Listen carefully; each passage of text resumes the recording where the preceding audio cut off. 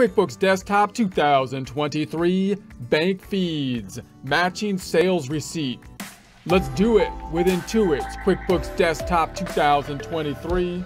Support accounting instruction by clicking the link below, giving you a free month membership to all of the content on our website, broken out by category, further broken out by course. Each course then organized in a logical, reasonable fashion, making it much more easy to find what you need than can be done on a YouTube page. We also include added resources such as Excel practice problems, PDF files, and more, like QuickBooks backup files when applicable. So once again, click the link below for a free month membership to our website and all the content on it. Here we are in QuickBooks Desktop Bank Feed Practice File. We started up in a prior presentation, going through the setup process we do every time. We got the view drop down, the hide icon bar, open windows list, they're checked off. The open windows are open on the left. Reports drop down, company, the financial, looking at the P to the L, the profit to the loss, the income statement, in other words, from 01/01/22 to 12/31/22. Customizing the report. Fonts and numbers need to change, bringing them up to 14, O, yes, K, and then reports drop down again, company financial, this time the balance sheet, the other big report we're often using in the customized reports from 01/01/22 to 12/31/22 on the range. And then the fonts and numbers need to match at the 14 we did with the P and the L. Balance sheet needs to be the same, okay? Yes, okay. Then banking drop down. We're looking at the bank feeds. The bank feed center would only be there if you set it up, which we have done in a prior presentation. We're looking at the unrecognized items, focusing in on the deposits. If we go back to the home page, prior presentations, we've been looking at the revenue cycle, thinking about the easiest way first to construct our financial statements directly from the bank feeds on the revenue cycle. That would be if we have the type of industry such as gig work, like a YouTube channel or something, to wait till something clears the bank and then record it. Although the deposit form is not the natural form that QuickBooks wants to use to record revenue, even if on a cashed basis, that would be the sales receipt form. If on an accrual basis, the invoice. Then we took a step back, thinking about more detailed, more complexity with an accrual system. And that would be one in which we're like a bookkeeper or a lawyer, or we're doing landscaping. We've got to do the work first, then invoice the client, increasing the receivable account, track the receivable account, receive payments from customers, and then make the deposit. We talked about how the bank feeds might fit into multiple sections or multiple areas in that process, that you can think about which one would fit best or work well for your company. Now we're looking at the cash-based system, but not one where we're going to wait till it clears the bank before we record it, as we might do with gig work, but one likely to be the case if we have like a cash register in like a food truck or something like that, in which case we typically are going to want to use the sales receipt, and we're going to want to record the sales receipt usually into the undeposited funds account, and then group those payments together as we deposit them into the system using the deposit form, then use the bank feed to double check the deposit form. The reason that's often the case in something like a food truck or anything that you have an actual cash register is because you're probably going to get paid in like cash or credit card, for example. And if you're making like $105 sales, then you don't want each of them going directly into the checking account, for example. In other words, you don't usually want the sales receipt form to make the deposit directly into the checking account on your bookkeeping side, because then it will show up in your books as a bunch of $5 sales, when in actuality, you're going to take that money and deposit it into the bank as one lump sum, or the credit card company is going to take that money and deposit it as one lump sum.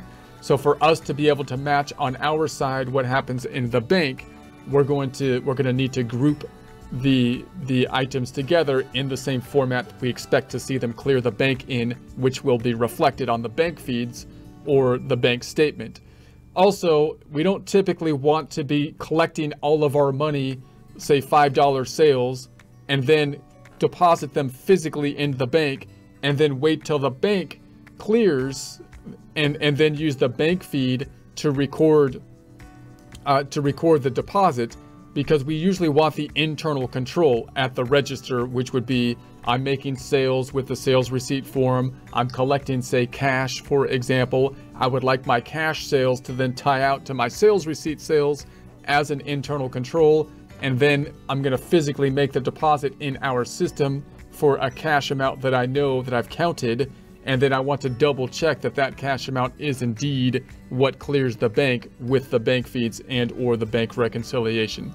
So let's see how this might work if I go into the bank feeds. I'm just going to pick an amount here. I'm going to pick an amount like on the deposit side of things. Let's do this 1,000, or let's do this one, this 1,015. So I'm going to imagine two sales, one at just 1,000 and one at 15.25, just to make it easy to see that we have two separate sales, 1,000 plus 15.25 for 1,015.25. So let's imagine back to the home page, we're at a food truck or something, we're at the cash register and we're making sales. I'm just going to make two of them. I'm going to use a customer that's already been set up, which is that Skillshare customer. If you're at a register, you might have just a generic customer if you're collecting food from a food truck, because they don't want to tell you their name or who they are if you're just serving them lunch or something like that. And then we could deposit it directly into the checking account. Remember that this option would only be there if you turned it on, which would be in the preferences, edit, and then preferences, in the payment area, and in the company preferences. If you uncheck this, as we did in the past, you will have then this option. And if you were receiving payments like a check, then maybe you would just put this directly into the checking account, and then it would show up on your financial statements as that one deposit. Now, that would work if you'd received like a check, but most people are using cash or credit cards, in which case that one single transaction is probably not going to hit your bank as one lump sum transaction. It's probably going to be grouped together. Even if you did have, for example, checks, and you know this is going to hit your bank in the same format as the payment you received, I still like to go to undeposited funds and then make the deposit, because then the detail in my checking account transcript is all going to be deposits for increases and possibly transfers, as opposed to having sales receipts and receipt payments in there, which can kind of muddy things up a bit. But that's a little bit of a picky distinction, possibly. 090122. I'm going to say on the date, and I'm going to say it's a service item or a Skillshare. This is the item that we set up in a prior presentation. It's going to be driving to an income account of Skillshare. I'm going to pretend it's cash, even though I'm going to make the dollar amount fairly large at 1,000, because I only want to make two of them. What's this going to do?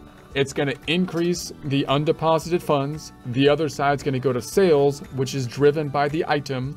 And the sales item is actually supported then by the sub-ledger reports for sales, sales by customer, and sales by item, because we are using a form, unlike the deposit form, that's designed to record the sales. Let's go save and new and do it again. And let's say this is Skillshare again, undeposited funds. Let's make it up like a day. It's going to be cash sales, we're going to say, and it's going to be Skillshare. And this one I'm going to make just for 15.25. So these two amounts that we sold are going to match the deposit amount that we saw on the deposit, because I'm going to imagine we group them together as one lump sum. So let's go ahead and save and close that, see what happens on the balance sheet. So in undeposited funds, if I double click on it, we're going to say we've got those two amounts have been put in place here. So there's the two amounts, I believe, for those two sales receipts. And then if I close that back out, the other side went into revenue. So on the revenue side of things, we've got this item. Note, we broke the revenue out kind of like by the name of the customer. We wouldn't normally do that oftentimes if we're using the sales receipts and the invoices. We probably might do something like that if we're just using the deposit form, because if I use the sales receipts and invoices, I could just call it like, you know, food sales or whatever. And if I'm putting the customer information in there, I could go to the reports drop down. I can have my sub reports breaking out sales by customer, and from 010122 to 123122. And if I use the sales receipt for all my sales, then the total here would match out to what's on, you know, the balance sheet. We didn't do that for all our sales because we used a deposit form.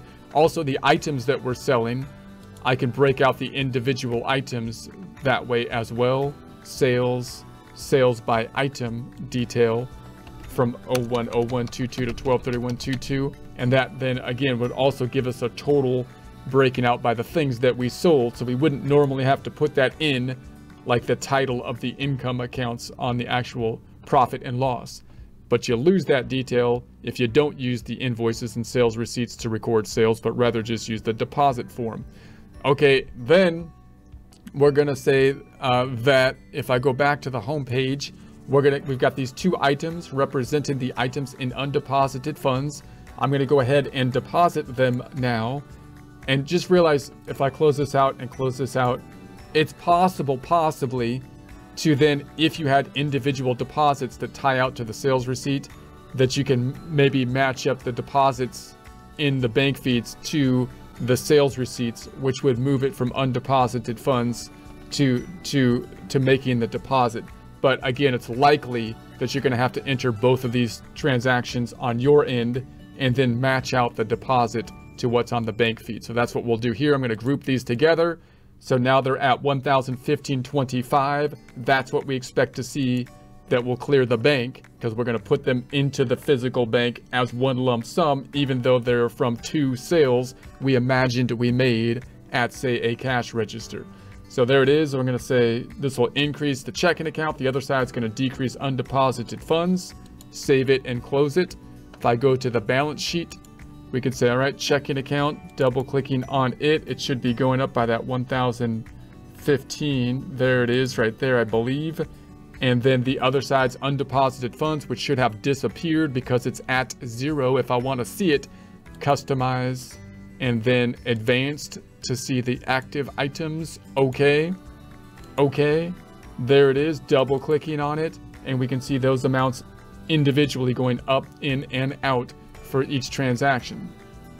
Closing this back out, then the bank feed wouldn't be used to record anything new, but rather just tie out that transaction. Notice it didn't see it this time. I think it has to do possibly with how close the date is in range. Oftentimes it will pick up that deposit because the amount does match, and if it did, it would pull it over from here to recognized. But I'm gonna hit the drop down here and match and say I want all dates, and so this is the one I'm going to check off to. So I'm going to say that's the one, match it out, and I'll say save and add to the register. So boom. And then if I go back up to the balance sheet and double click on the checking account, I believe that should have put the little check mark, the Z there, which doesn't represent the fact that it's been reconciled in the bank reconciliation, which is really what you want to do. But it does say that you tied it out to the bank feeds, which hopefully will make it a little bit easier to do the bank reconciliation. But we still want to do the bank reconciliation, which I believe ends up with a little check mark to verify that everything is as it should be. So I'm going to close this back out, and that looks good. Let's just open the trial balance just to get used to doing that, because I think this is a good report. 010122 to 123122, customizing it, and then fonting to the numbering, bring it up to 16. Okay, yes, okay. Remember, this is the balance sheet on top of the income statement, assets, liabilities, and then equity, and then the income statement, income, and then expenses, allowing you to kind of drill down on any of these numbers, getting to those numbers much more quickly and efficiently if you get a feel for how to navigate the trial balance.